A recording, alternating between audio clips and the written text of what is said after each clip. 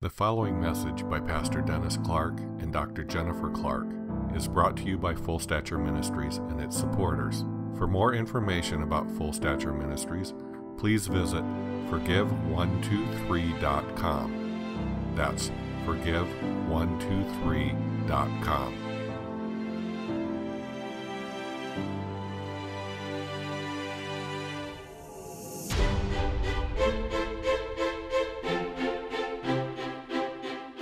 Welcome.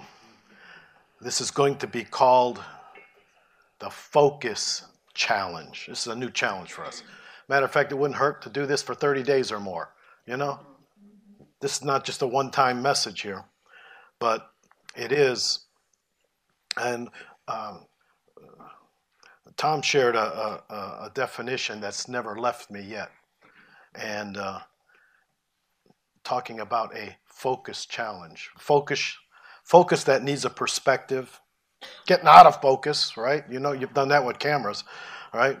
Refocus after you've been out of focus. How it comes, some keys to preparing for focus. Focusing in on the real you, that's the new creation you. And focus really requires seeking. And so, in other words, we're going to have to apply ourselves this morning. So we're going to learn how to refocus. All right. Point number one, this definition that I've heard that just doesn't leave. Of course, I add a little bit to it, but it's the definition of behold. You see that in your Bible everywhere. Behold. To behold with sustained attention. Oh, I love that. It's like being locked in. To behold with sustained attention, and the part I'm adding to it, until that word becomes a reality and an experience. Whoa, I'm not just, and here's the expression. You're going to hear a lot of this because I think it's clever. If I think something's clever, it will get in every sermon eventually. But it's time that we learn to cook and not just read the cookbook. You like that? It's time we learn to cook, not just read the cookbook. All right? So if I went into a restaurant, I don't want to just read the menu. I want to eat. I want to drink, right? Eat and drink. And then I want to learn how to prepare that so that other people can eat and drink. I want to learn to cook. I don't want to just read the menu. I don't want to read the cookbook. Why, that'd be torture, wouldn't it, if you're really hungry? Just read the cookbook. All this good stuff's in here. I don't get any of it. Well, learn to cook and you can have some, right? So the definition, behold, with sustained attention.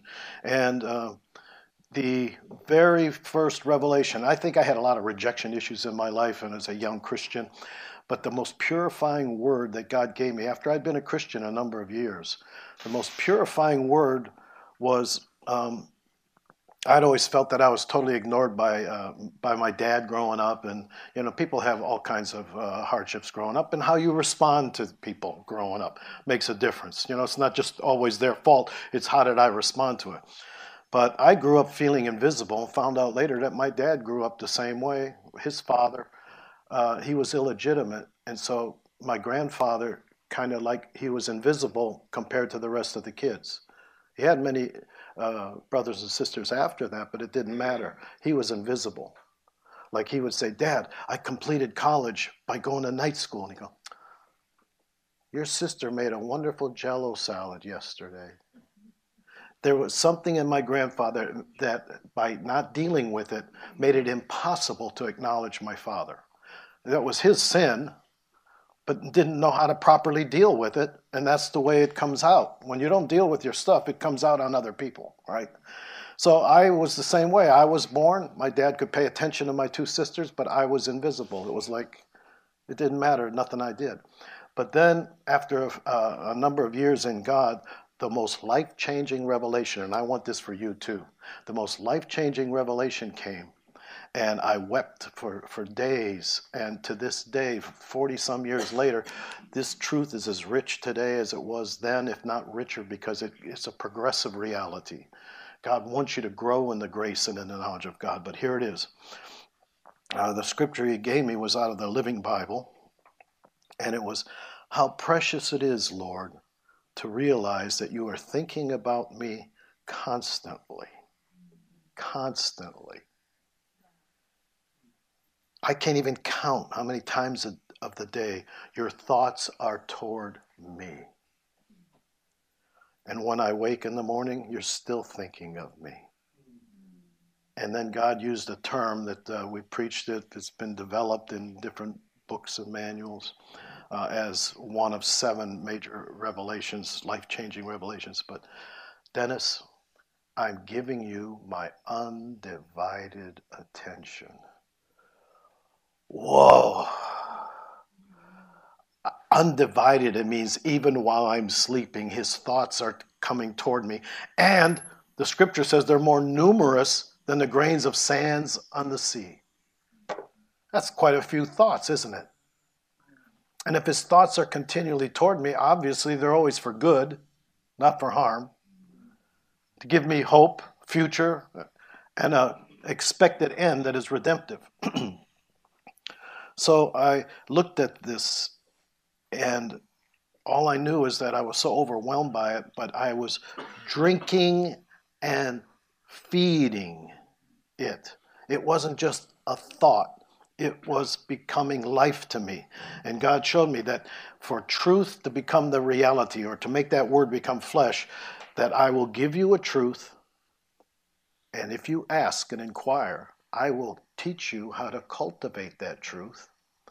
And then you can then attest as a testimony, is there any fruit as a result of that revelation? Has it changed my life? Is there something there to show for? And I know for a fact that focus and intimacy was the fruit that came out of that.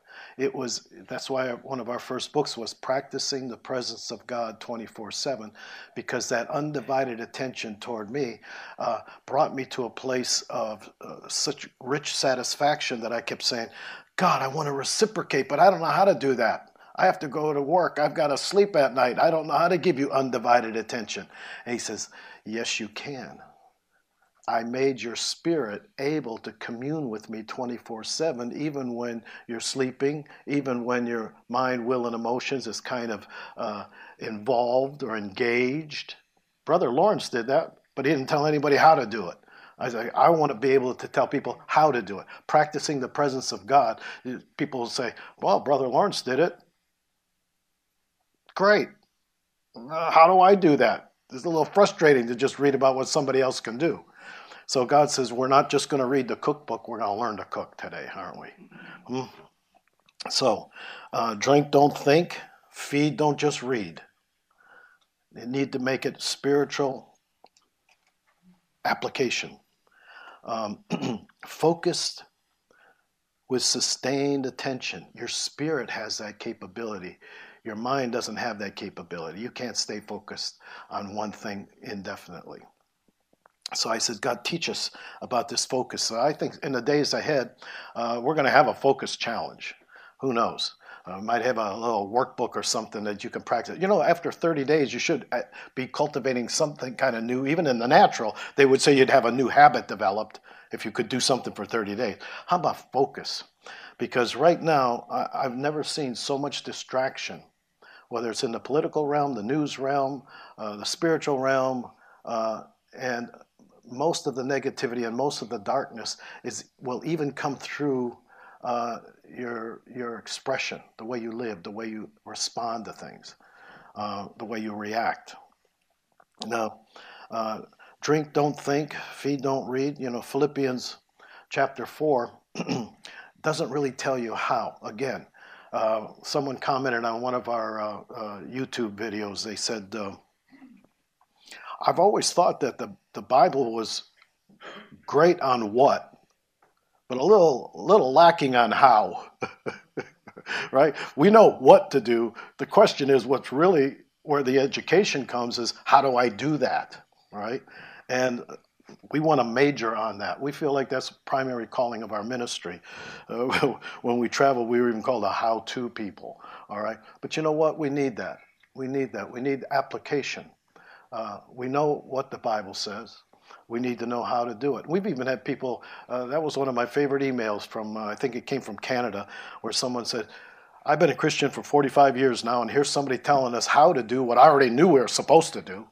Okay, isn't that the case though for a lot of people? If you read your Bible once, you kind of know what you're supposed to do, but doing it is a whole nother realm. And God wants us to practice his presence and get it in there. And focus is main. If God gave me 7 major revelations and giving you my undivided attention was number 1, I think there's something in the priority. Don't you think? I think he taught focus. And if he can teach you focus, the rest of the stuff will start to fall into place a little bit better. Philippians 4, 6 through 8 says, Be anxious for nothing, but in everything by prayer and supplication, with thanksgiving, let your requests be made known to God. And the peace of God, which surpasses all understanding, will guard your heart and your mind through Jesus. And finally, brethren, people tell you, be anxious for nothing. And then they tell you whatever things are true, whatever things are noble, whatever things are just, whatever things are pure, whatever things are lovely, whatever things are of a good report, if there's any virtue and if there is anything praiseworthy, think, focus on these things. So there's a little homework for you right there. Because God has spoken good things to you.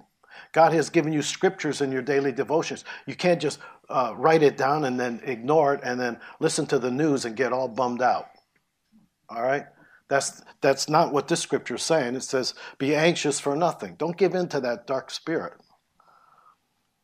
The complete Jewish Bible says, in conclusion, brothers, this is verse 8 in Philippians 4. The complete Jewish Bible says, in conclusion, brothers, focus. All right? That's pretty clear. Focus your thoughts on what is true, noble, righteous, pure, lovable, or admirable, or some virtue or something that's praiseworthy. The Voice translation, Hebrews 12:2. Stay focused on Jesus, who designed and perfected our faith, fixing our eyes upon Jesus. Focused with a sustained attention. And that's really the revelation God gave me, but it's available to everybody because you have an anointing and it abides within and it wants to teach you. Why not let it teach you this? Why not let it teach you how to focus so you don't get off track? And in this focusing too, keep in mind this focus with sustained attention. Listen to some of the scriptures that you're familiar with, like Psalm 27:4. One thing I have desired of the Lord, and that's what I will seek, that I might dwell in the house of the Lord all the days of my life. Here's that word, to behold. To behold the beauty of the Lord and to inquire of his temple. And there's 2 parts to that, inquiring of his temple. But there's also behold, with sustained attention, embracing it until you own it, until it's written on the tablet of your heart, until it's become an engrafted word. An engrafted word means it's connected to you now. It's absorbed, it's assimilated, it's written on the tablet of your heart. That's not poetic. That is meant to be transformation that's supposed to take place by the living word of God. Now, before we get any further, though, there's a second element of the focus challenge, and that is focus requires a perspective. This changed my life for me in a very real way when I saw this. In Philippians chapter 3, by the way, I'm expecting all of you to take this and do homework on it because we're going to believe you're going to do this for 30 days. I mean, if you did it for 3 days, you'd feel better. All right? Philippians 3, 10 to 14. The perspective of his focus had 4 elements. There was the inward look, not that I have already attained or perfected. So he's focusing on Jesus, but he's also on the real him, the new creation him. He's saying, but I haven't already arrived. Good start if you're going to focus on God. Some of the people we saw that made the least amount of progress literally had a spirit of pride that I already know that. I have a better way. You know, those can be very good excuses. All right? It's not about what you know. Do you know how to cook? It isn't about, I read the cookbook. I know that verse. I can quote that verse. I used to see people like, we're real good at quoting, but not good at living it. All right?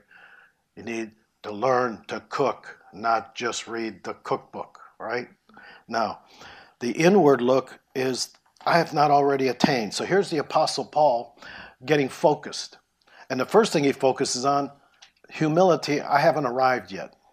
I'm not where I want to be. That should be true of you too, right? You're not where you want to be. You should be wanting more. So the inward look is a focus of where you're at as a new creation, sons and daughters. The second one is a backward look. I do not count myself to apprehended, but one thing I do, forgetting those things which are behind. Forgetting those things which are behind is not negativity. Listen to me. Forgetting those things which are behind are past accomplishments. You want to move forward? You can't just rest on the laurels of previous accomplishments. Previous accomplishments are in the past. I'm not going to focus on that. He was from the tribe of Benjamin. I came from the tribe of kings. If anybody, but I consider that stuff rubbish compared to the excellency of knowing him. That I might know him, that I might progressively become more intimately acquainted with him. That's the kind of passion that should be in each and every one of us if we're focused. So there's the inward look, I haven't already arrived. There's the backward look, I do not count myself to apprehend it, but this one thing I do, forgetting everything that was accomplished behind and pressing on to what lies ahead. And that brings us to the forward look. That I might press on to lay hold for that which Messiah Jesus laid hold of me. My focus has to be on what did he call me to do? And some of you that have been under a cloud of darkness have lost sight of what God called you to do. This perspective will get you focused. What did God call you to do? Make it even easier. What was the last thing he told you? What was the last scripture he gave you? How are you doing with that? Was it just information? Was it mere talk? Or was he trying to say, I'm available for a deeper relationship, that's why I gave you that scripture? Are you just reading the cookbook? Or are you going to learn to cook? You're going to feed instead of read, drink instead of just think, and let that word become flesh. This is too spiritual for a lot of head people, okay? I understand that, because it's requiring pursuing experience over mere knowledge. Knowledge puffs up, but love builds up. I want to know the lover of my soul. I want to know him in greater dimension than ever before. The upward look. I press toward the goal for the prize of the upward call of God in Messiah Jesus. There's an upward call. When it says, put your mind on things above, it doesn't mean live in la-la land.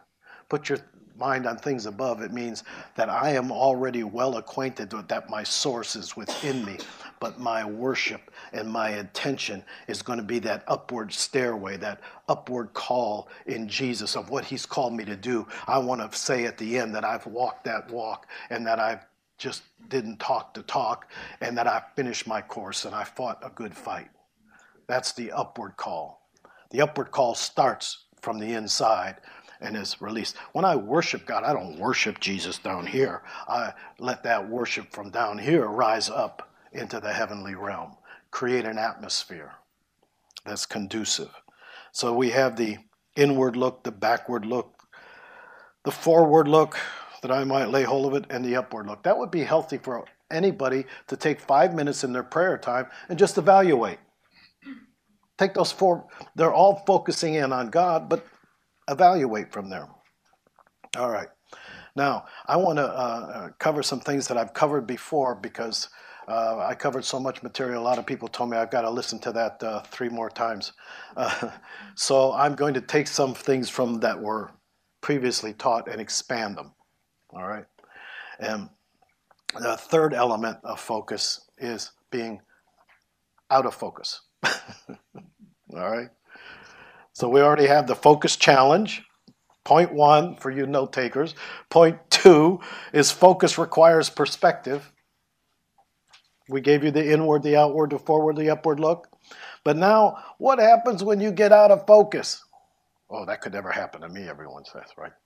Okay, it happens to the best of the best, and who are you to say that it never happens to you? All right, so let's cover that. We covered this once before, but keeping in mind that the problem is that you have weaknesses in your flesh, and if circumstances and people come your way and it's not working out well, it's tailor-made for you. You know, the devil and you know your weaknesses better than anybody. All right? God doesn't tempt anybody. So you can't blame God, even though some people like to do that. They think they have a right to play God and blame God. But anyway, God can't heal excuses. Now listen to this. We've done this before, but I want to go slow with this. Jeremiah. I'm too young. Jeremiah 1. I'm too young. Moses. Who am I that I should go? Moses. But I can't speak. None of them were, by the way, in all of these excuses, God gave the same answer. We covered that I am with you. He didn't give them a different answer. I am with you. So your excuses really don't hold up. But you have different kinds of excuses. You're such a creative people, right? Everybody has their own unique excuse. Oh, Lord, I cannot speak. I'm not a talker. Gideon, I'm the weakest and the smallest. Gideon, I'm afraid.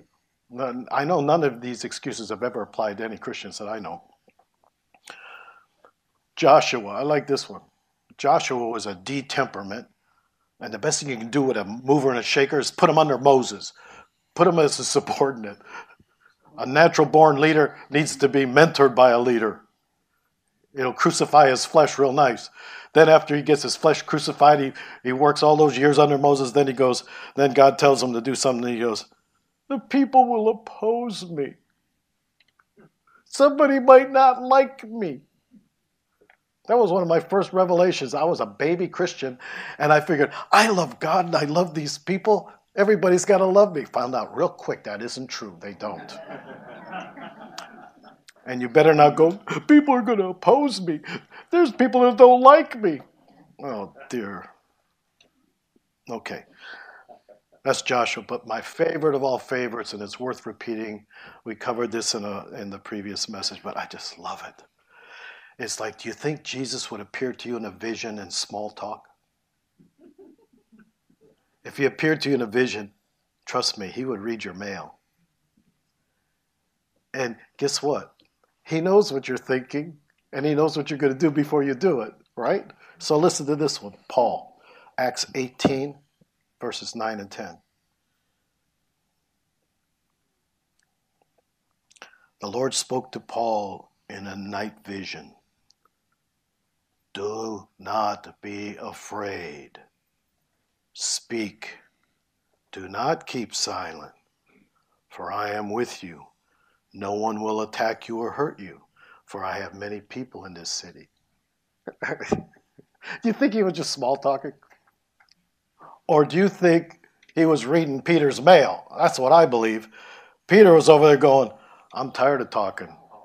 Paul, I'm tired, said the Apostle Paul. This is what's going on in his head. Or why would Jesus say that if that wasn't going on in his head? I'm tired of talking. I'm not going to talk anymore. I'm going to stay silent. These people are hurt. I'm tired of being hurt. You know what happened the last time? You know how many times I got beat up? These people hurt. I'm afraid. I'm the only one, too. I'm all by myself. Oh, no one's ever said that. I'm all alone. Nobody understands. I am with you. I said no one will attack you. And I have many people in this city. Kind of cuts right through all of your excuses, doesn't it? Well, God wants to cut through all of your excuses, and trust me, you have them, and they're tailor-made for you. They may not be like everyone else's. I'm too young, I'm too old. I can't talk, I'm weak, I'm small. All right? But this is the part that I think is important to understand. My grace is sufficient. My power is made perfect in weakness. But all temptation is tailor-made, but it hinders what we were called to do. And we have to see that. Because let's look back at Jeremiah, Moses, Gideon, Joshua, Paul, even Elijah. That was another good one. After the fire coming down on the wet sacrifice and all this signs and wonders. And then Jezebel says, I'm going to kill you, and he runs. Makes you wonder what his mother was like. He runs from Jezebel, and he's in a cave going, I'm no better than my fathers. Kill me. Why don't just take my life now, God? What a pity party. This is the great man. If it can happen to the greats, don't tell me it didn't happen to you ever. Don't tell me you're not even going through some of that right now. Stinking thinking, but you can refocus. You can. Redemption is the name of the game. It's never changed. There's hope for every one of us. All right? Jeremiah, I'm too young. You know what he told him? Do not be afraid of their face. This is what he was not doing while he was. This is God's answer. Not only am I with you, but I told you to go preach, to root out, to pull down, to destroy, to tear down, to build, and to plant. And don't be afraid of their faces. You get afraid of their faces, I'll confound you in front of them. Whoa. I'm too young. It's not going to work. It's stopping you from doing what God called you to do. What about Moses? Who am I? Should I go? What's God say? You go tell Pharaoh. Set my people free. Just think, who am I that I should go is standing in the way of your calling. In every case, when you are out of focus and you're locked in on some excuse that you think is factual, and it may be factual, you are hindering the purpose that God had for you. You need to be seeing what's on the other side of that barrier, obstacle, offense, sin. Oh Lord, I cannot speak. You tell Pharaoh. Oh, apparently God's going to be with his mouth. He said, I'm with you. Gideon, I'm afraid. Oh, mighty man of valor. Boy, God really messed with all of them, didn't he? But he was refocusing them on what their purpose was and what their call was and how their excuses were keeping them out of focus and even saying, I don't know what God wants. I don't hear from God. Guess what? I know why. Because you're listening to another voice. The voice of the world, the voice of the flesh, could even be the voice of religion. But I'll tell you what, it's not the voice of God if it's obscuring that relationship. My sheep hear my voice. So God's saying you've got to refocus on the call because these excuses are forfeiting your anointing. And you have an anointing, and it abides within. I want to quote a scripture on how this works when you listen to the wrong voice and you need to refocus. My favorite is in the Message translation. We know it in James as, lust when it's conceived gives birth to sin. Okay, listen. In the Message translation it says, lust gets pregnant. Lust gets pregnant. Has a baby, sin. Sin grows up to adulthood and becomes a real killer. What you need to see is the progression of growth. We want to grow in grace and in the knowledge of God, but if you don't deal with your stuff, it grows. And it's out to rob, kill, and destroy. So what starts as a little, I want it my way, can grow up into a killer. So I suggest there's two ways to live. I would take God's way. There is a way that seems right, but its end is destruction. So go God. All right? So refocus on your call. So Father, right now, I want to even pray at that fourth element. We've talked about the focus challenge. We're saying the focus requires perspective. We're saying it's easy to be out of focus because even the greats got out of focus. So don't tell me you can't ever get out of focus, that you're above that. That's just a spirit of pride. And that will keep you from fulfilling your purpose too. I can still remember ministering to a man who says, well, you don't understand. I'm complicated. And I'm saying, well, that's good you're complicated, because the kingdom of God is simple. To bring down that haughty spirit, pride is rooted in Satan. Humility is rooted in God. Pick one. You can either stay proud or you can humble yourself. The people that have amounted the least in their Christianity were people who were extremely knowledgeable but applicable, no. Didn't apply what they knew. Wisdom is the application of knowledge. Wisdom is the principal thing, not knowledge. Knowledge can puff up. But love is the redemptive application in the kingdom. Now, so the fourth element is that you got to refocus on the call. Can you see where this was messing up? God wanted Paul to continue. You're not done yet. But he was going to quit. He wasn't going to talk no more. I'm tired of getting beat up. Now, if God comes to you in a vision and says, you're not going to get beat up, keep talking, you're not done yet then, right? That's what he needed to focus on.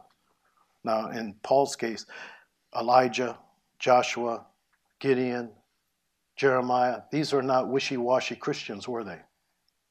And if it can happen to them, it can happen to you. You better know how to get out of it. You can run person to person to get you out of it, or you can learn how to refocus. Refocus on the call that God has for you.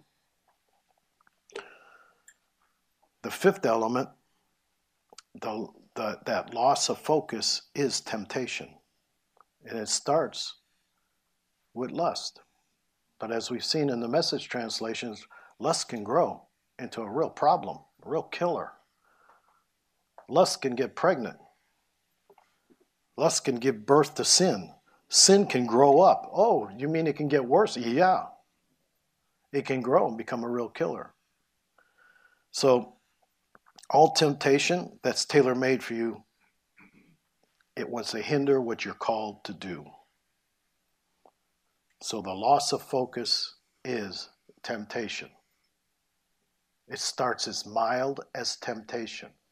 The good news is, and all temptation is tailor-made to hinder what God called you to do. But here's 5 keys about temptation.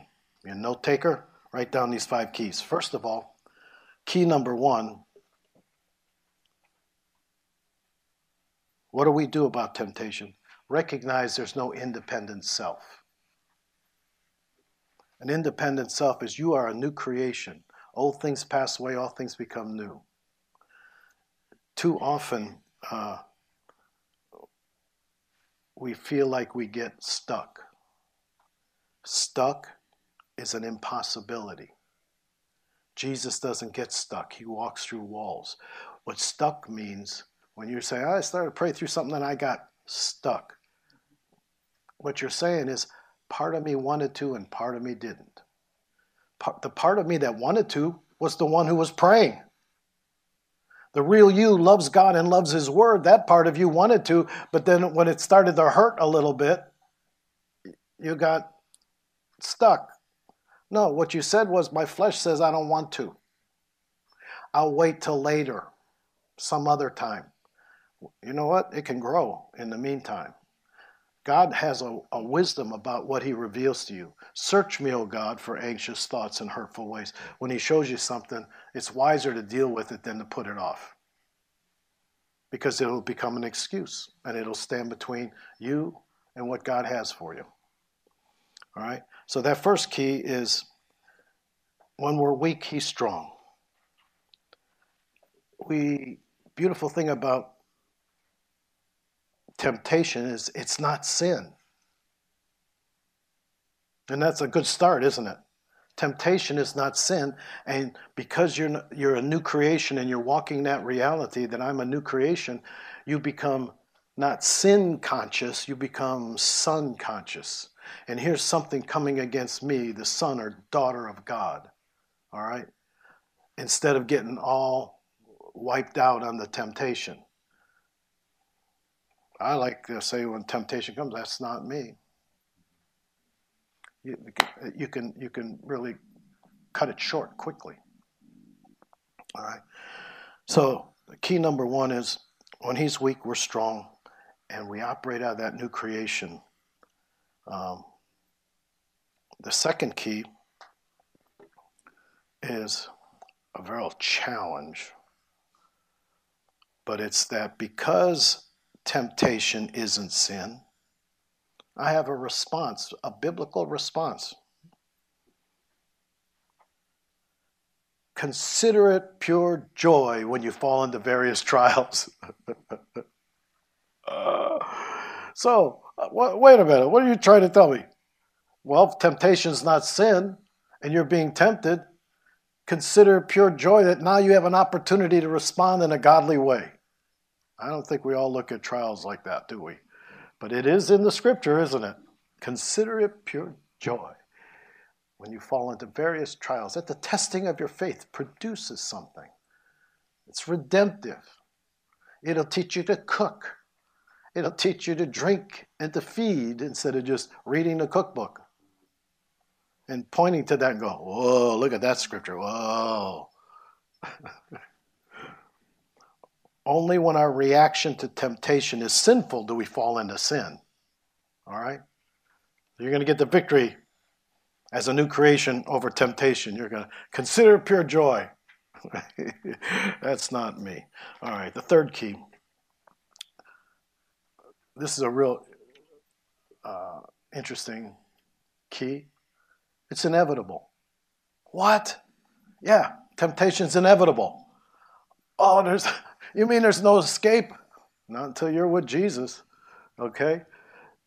It's inevitable. Each one is tempted by his own evil desire, and he is dragged away and enticed. All right? I always thought that key was interesting because the counter to it is that God has, what did Madame Guyon call that? The law of central tendency, meaning the gravitational pull of God is greater than the pull of temptation. So temptation is trying to, oh, donuts.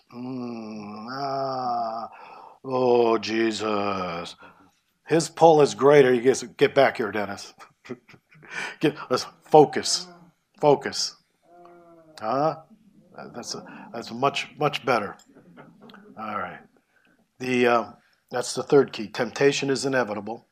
The fourth key is that keeping power is greater than your flesh. God's ability to keep you down in the heart, in the secret place, is greater magnetic power than temptation is. So don't say, oh, you don't understand what I'm going.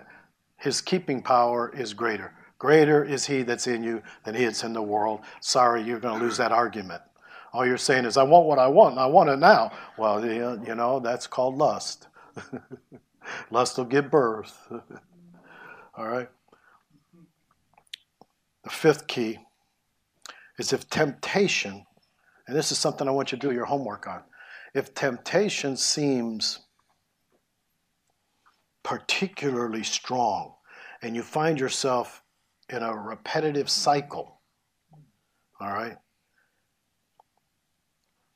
the same kind of temptation, we can assume that there's a root issue there. And you say, God, where did I give that place? You deal with the root, you get rid of the fruit. Repetition is a sign that you haven't dealt with the root. That same old, same old. And your same old may be different from other people's same old, but nevertheless, what is it?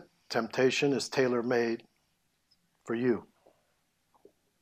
Your weaknesses, God wants to be your strength. His grace is sufficient for your weakness, but your weaknesses are very evident to your flesh and the enemy. However, the enemy doesn't have to work too hard on some people because your flesh beats yourself up quite efficiently. Of course, he'll come in and agree with it. All right? And the other counterfeit is activity, sacrifice. Psalm 40, verse 6 in the Amplified says, sacrifice and offering you do not desire. You don't have any delight in them. I've given you a capacity to hear and obey. So don't try to compensate with activities, with accolades or manipulations, because it'll ring untrue. I don't want your sacrifices. I don't want your feigned behavior. I don't want you to put on your Christian face. I want you to hear and obey what I've given you.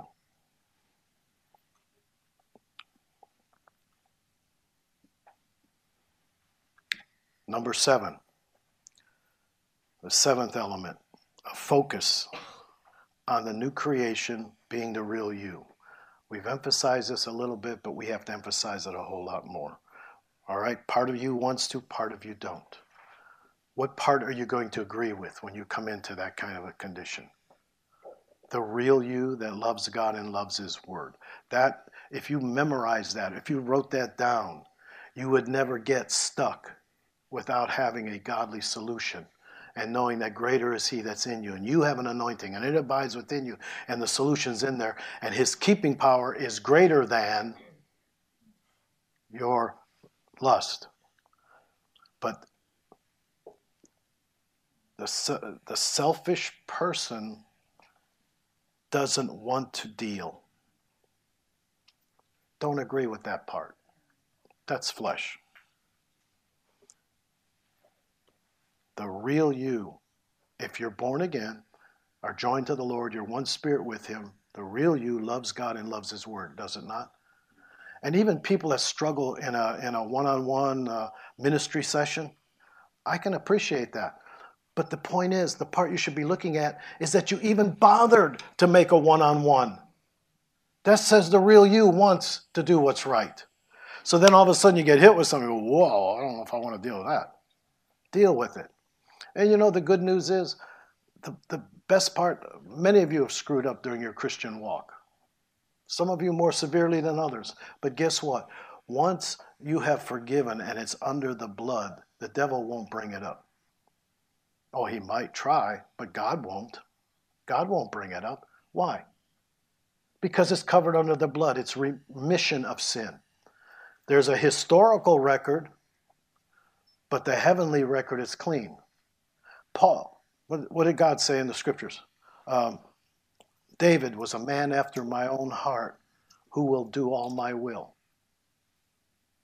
Our flesh would question that, wouldn't it? We'd say, well, wait a minute, David committed murder and adultery. That was forgiven and cleansed between him and God. And when that was cleansed and forgiven, the enemy might bring it up, but God will never bring it up. The Holy Spirit is going to bring up something that's been cleansed and washed. Is that worth getting rid of stuff? Get along with God and get rid of it. So He can say, now, He doesn't erase it from your head so that you don't do it again. By reason of reproof, correction. That's what the scriptures are there for. It tells us that David did it, but God's not reckoning it to him. David is a man after my own heart. Abraham staggered not at the promises. Oh, yes, he did. Historically. But the word says Abraham staggered not at the promises. He was cleansed. He was forgiven. He walked by faith and obeyed God. We need to deal with the real us. Needs to deal with offenses that have taken place in the church. If you need to make a list, you'd be making a list because some of these have happened to a huge majority of believers. Offenses toward the church. That's a beautiful excuse for you not to deal with you. Somebody in the church. Somebody in my family. I got hurt in the church. What's your point? Get healed up by Jesus? Their excuses didn't. Those people hurt me. You think Paul didn't have that thought at one point or another? Of course he did. Jesus appeared to him in a vision. These people hurt me. Deal with it. Get on with your life. You've got things to do, places to go, people to see, ministry to perform. You put up walls in a hostile environment. You refuse to open redemptively to somebody. Peace should be the legitimate wall. And that might mean that you might need to set boundaries. But peace is still what guards your heart and your mind. You don't have to prove a point. One of the most misunderstood concepts, I believe, scripturally, when we travel particularly, was failing to understand the difference between forgiveness and reconciliation. They are not the same. Forgiveness can be one way, like Jesus did on the cross. Father, forgive them. They know not what they do. Everybody that he forgave did not necessarily reconcile. You think you can force reconciliation? You are sadly mistaken. But there's people that are so domineering, they think they can. That ain't God. That's a control spirit. You don't make reconciliation. Reconciliation requires trust that has to be built off when trust was broken over a long period of time. And it may or may not happen. Forgiveness sets you free, does not guarantee somebody else's response. You may forgive some people that were mean as a snake to you. They may still be mean as a snake to you. Your obligation to forgive is still there to set you free.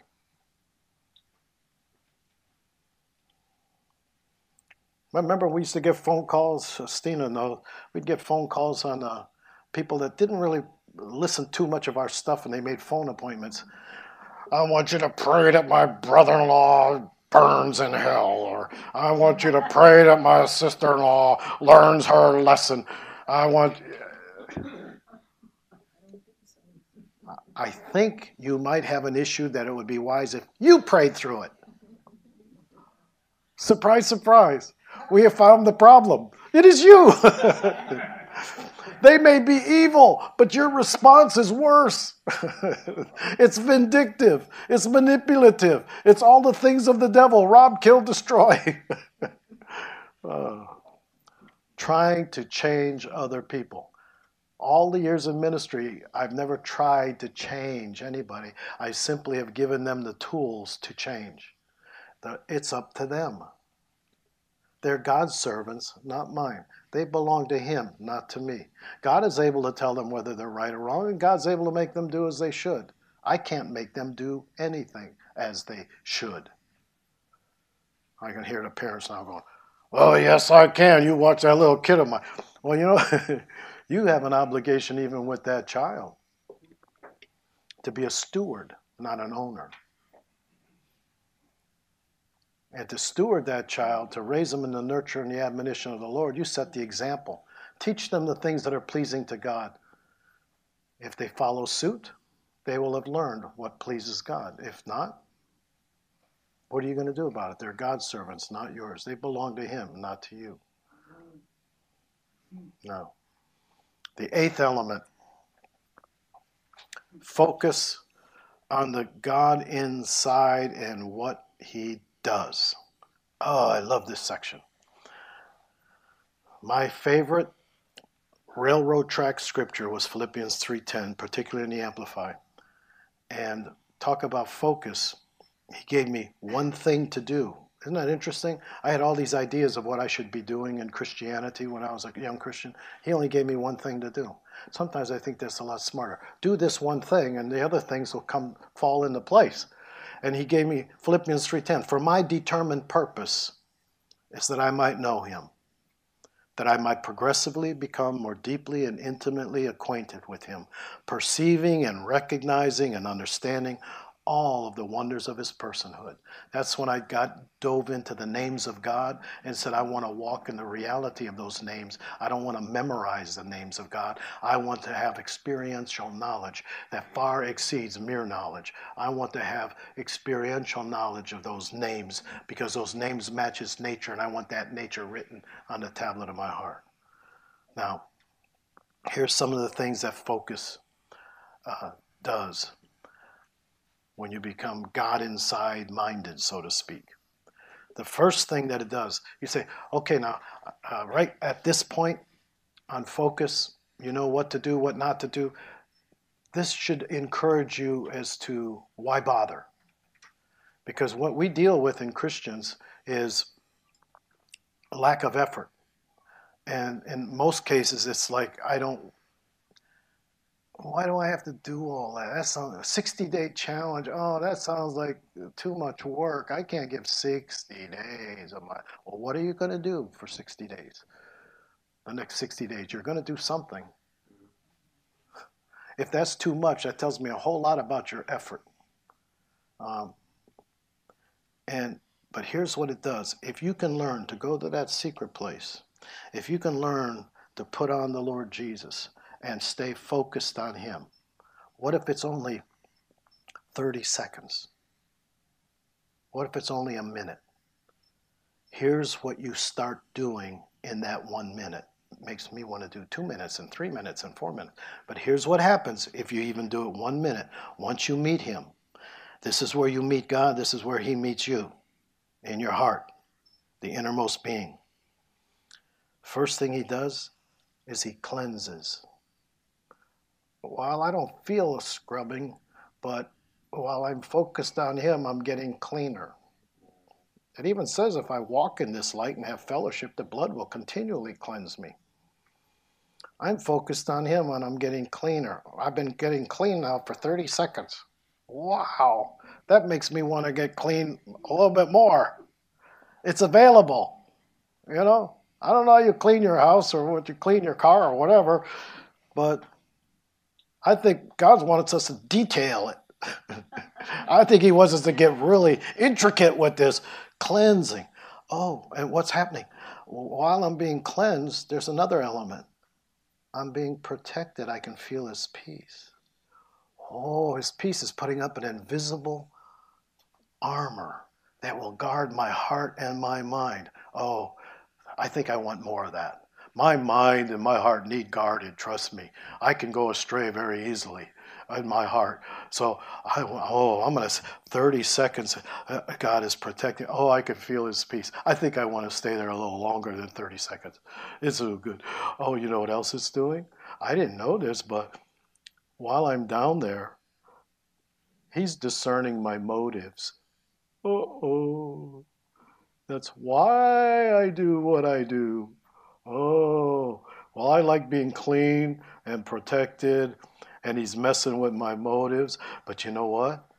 I'm exchanging my motives, if they're not real pure, for his motive, which is love.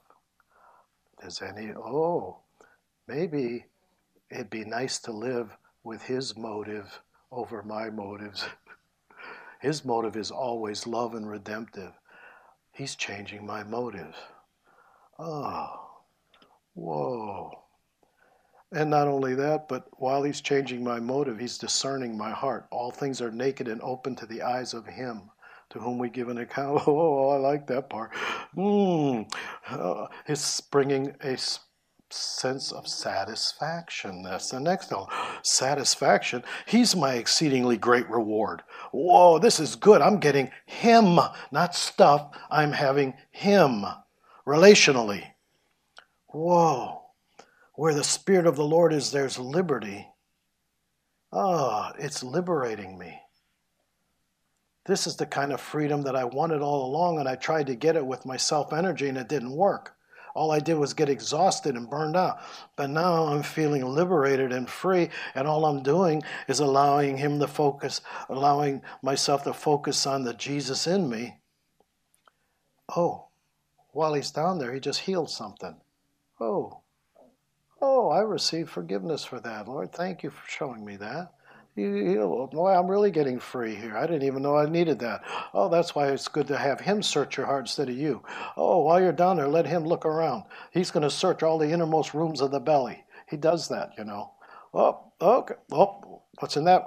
What's behind that door, Dennis? Okay, God, you can come in. Yep. Oh, that's where I was angry at that guy on the road. Okay, cleanse that. Oh, I feel so liberated. I'm so glad I forgave that guy on the road. I didn't even know that was in there. But that's what you do, God, best. You search me.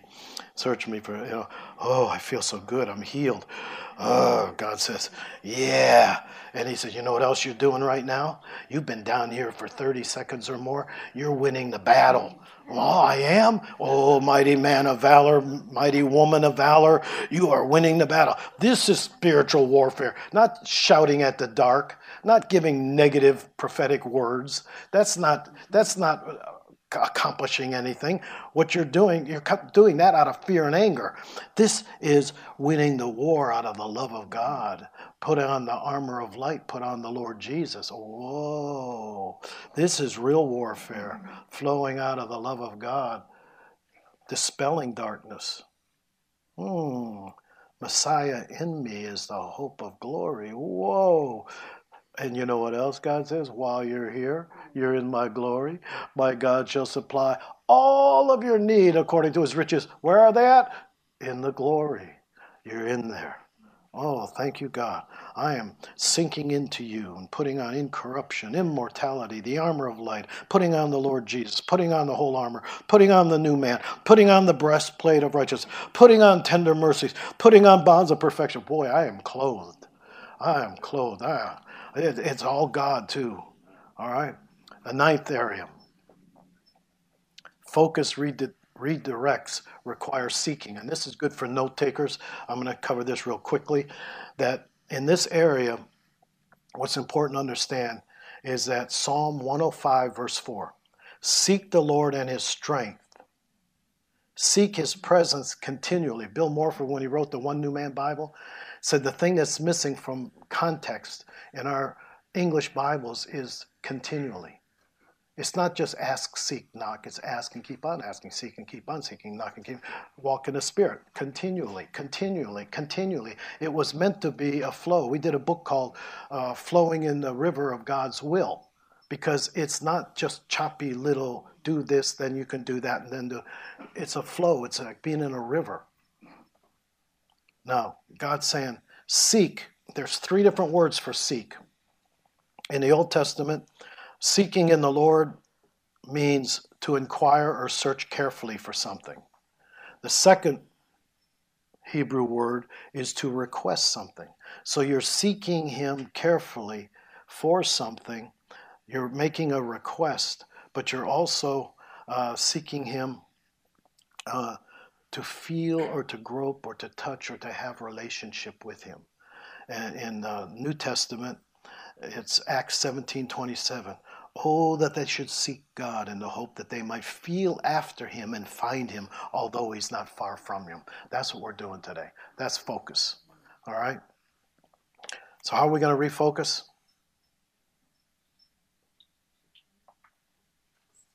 One, two, three.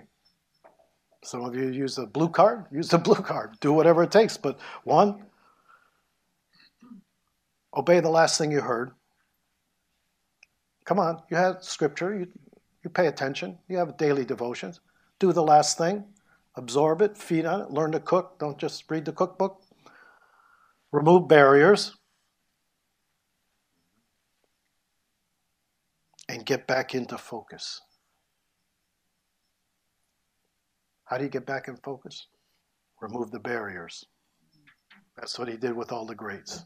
1, 2, 3. Focus on the last thing God said. Remove the barriers and get back into image. Amen. Amen. You've been listening to Pastor Dennis Clark and Dr. Jennifer Clark of Full Stature Ministries at Forgive123.com. Full Stature Ministries reserve all copyright protections under applicable law. Our copyright policy is available at our website, Forgive123.com. For more information about Full Stature Ministries and additional life-transforming materials, please visit Forgive123.com.